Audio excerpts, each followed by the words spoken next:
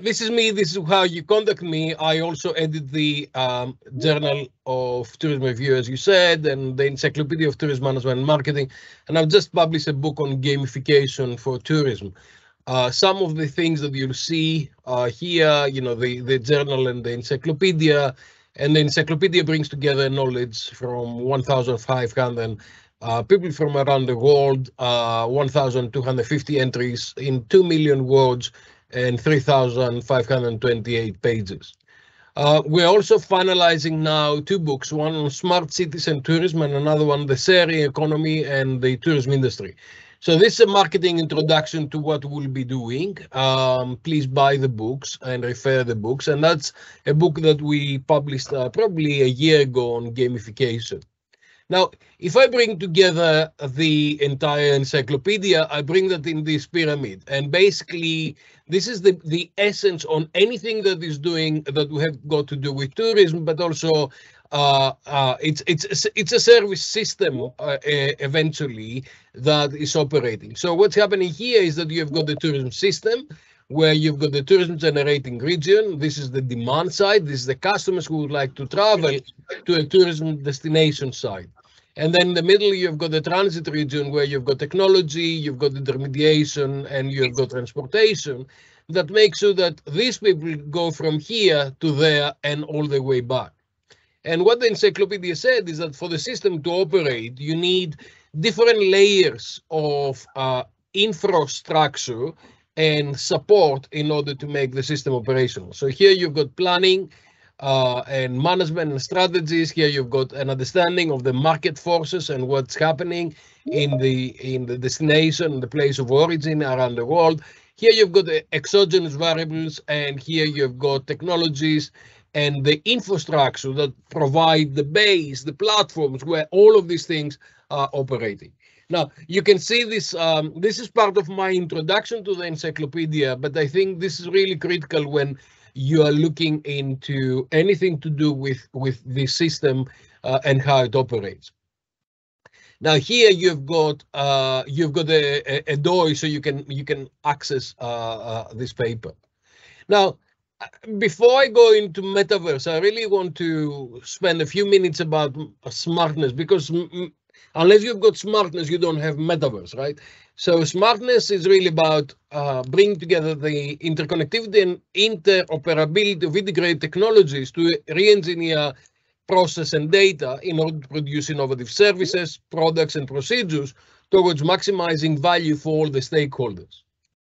This re-engineering enables shaping of products, actions, processes, and services in real time by engaging different stakeholders. So basically, smartness is bringing different players together and different stakeholders to operate together and maximize the efficiency of the entire system. Smartness, therefore, is based on networks, the Internet of Things and the Internet of Everything, sensors and beacons, big data and data analytics, social media, Web 2 and user-generated content, technological enablers, service dominant logic, and the co-creation through competition. So we are competing and cooperating at the same time. It's based on this pyramid where you've got physical layers, you've got data layers, you've got technical layers, you've got business layers, and then you've got the experience layers. And to do smartness in tourism, you need all of those things to be coordinated and operate together. Now, we don't, oops. So basically, what you do is that you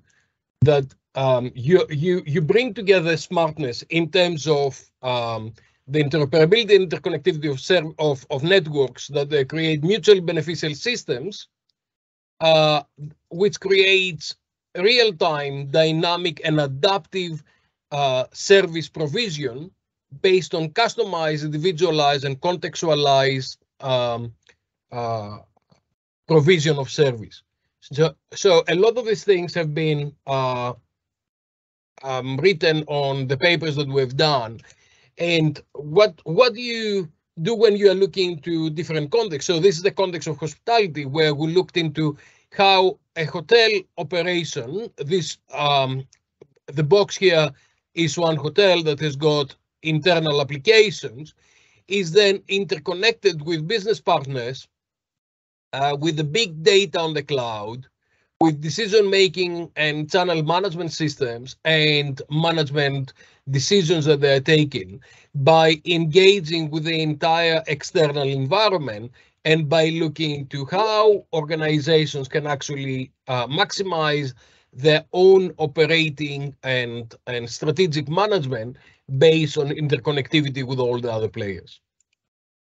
And this is the updated version of what we're looking at, where you've got drivers of smart hospitality, and then you've got all these foundations that are enabling this smart hospitality. So the foundations include things like ambient intelligence and collective agility, big data and data warehouses, sustainability and corporate social responsibility, and dynamic process engineering within the regional development and the smart destination. And then the drivers is really people who are trying to create value for all the stakeholders, customer centricity, marketing driven excellence, and metaverse. And I'll talk to you about that in 1 second. And then looking to operational agility, asset management, talent management, and supply interoperability.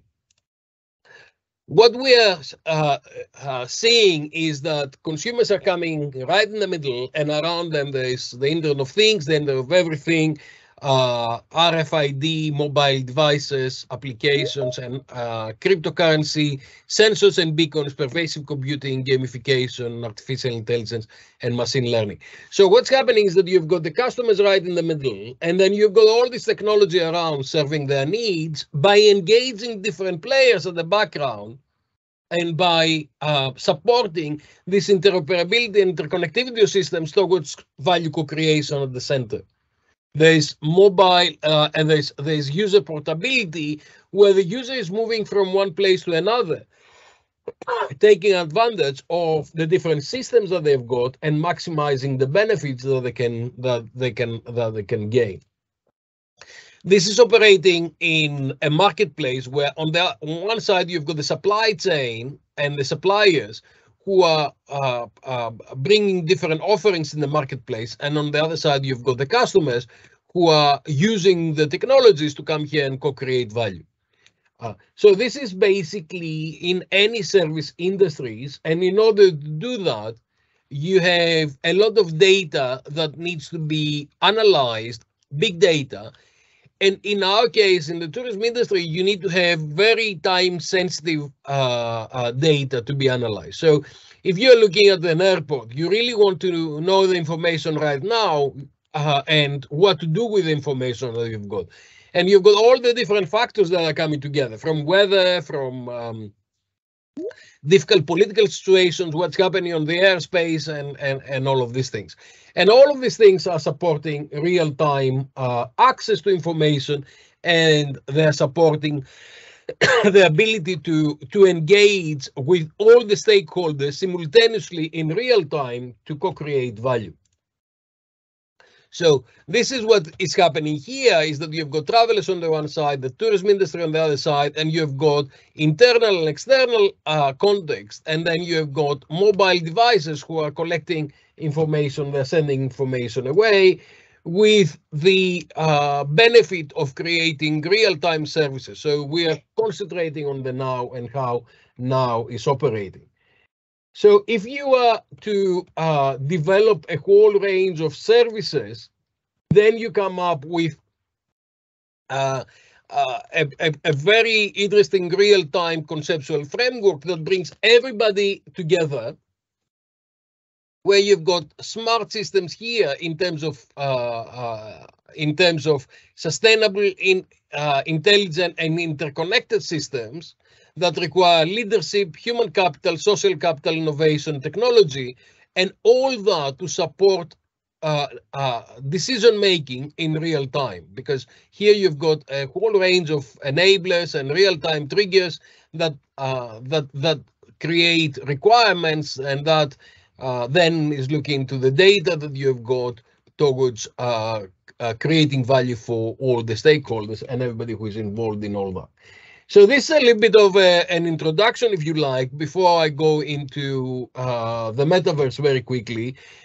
We spent the last year looking into the metaverse, and we've created 6 papers that have just been published on metaverse and how metaverse will emerge as a very disruptive technology that is going to revolutionize tourism and the different industries. You can see that 3 papers here have been written with many authors. Some of them you'll know, some of them are colleagues from India. That we are trying to define the future of metaverse, and we're trying to define and understand how metaverse will change all industries, in particular our industry in tourism and hospitality, because it's changing dramatically the way that we will be operating.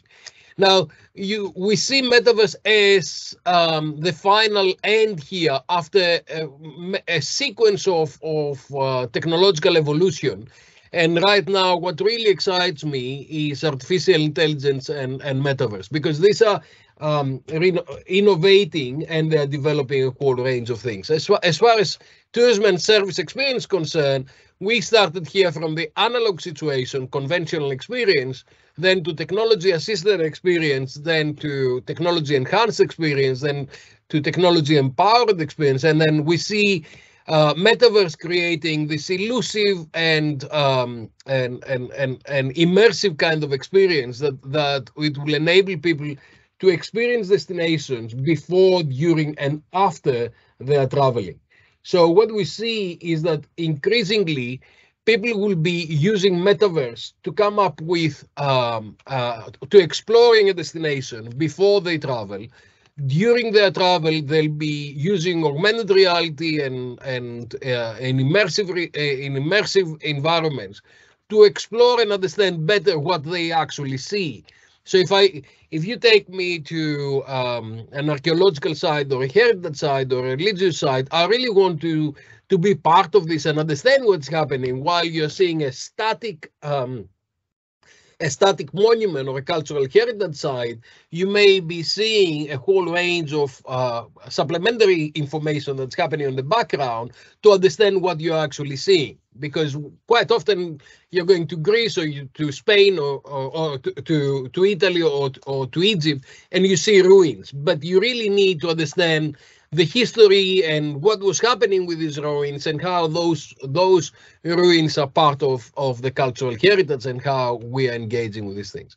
And then after, it's quite interesting because you increasingly are collecting a lot of memories, digital memories, which effectively create a digital twin of your life, which you may recall later on, or you may share with others, or you may engage in kind of nostalgia.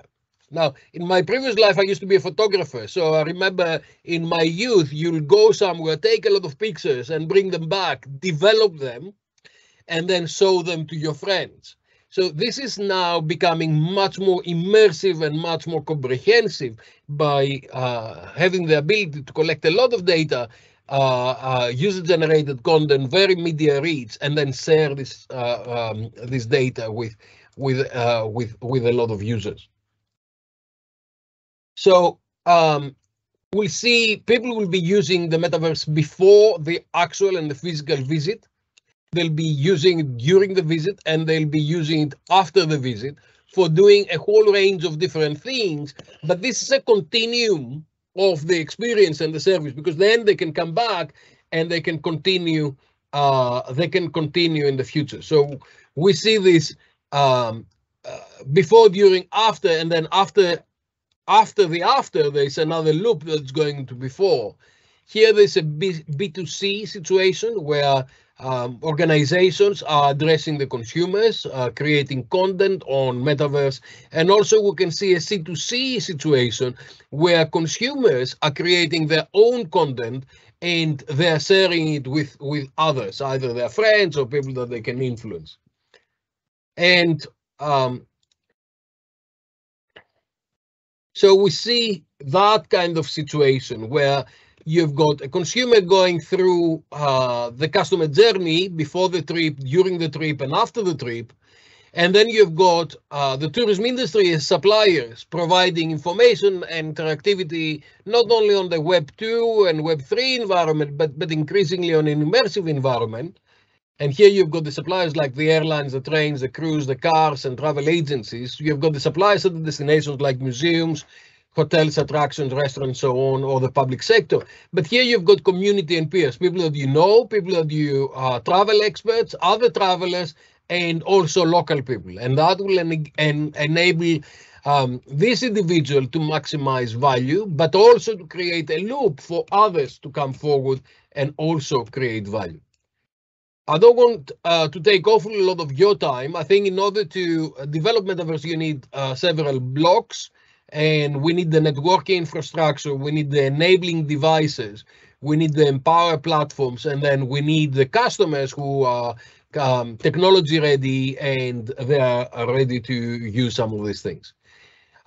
So as you realize, this is the beginning of a very comprehensive kind of era where we need to develop a lot of future research. We've identified some of these research that we would like to develop in the future. I very much hope that some of you would like to collaborate and come forward with ideas and see how we can take those research questions forward and to engage with us in the near future.